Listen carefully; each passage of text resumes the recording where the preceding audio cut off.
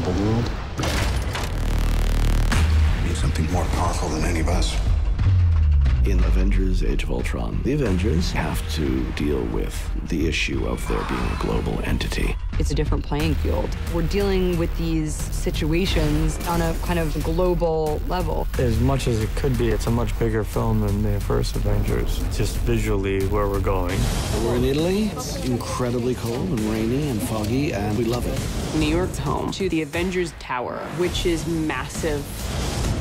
Very enthusiastic fans. They're very welcoming, letting us take over their streets for a few days.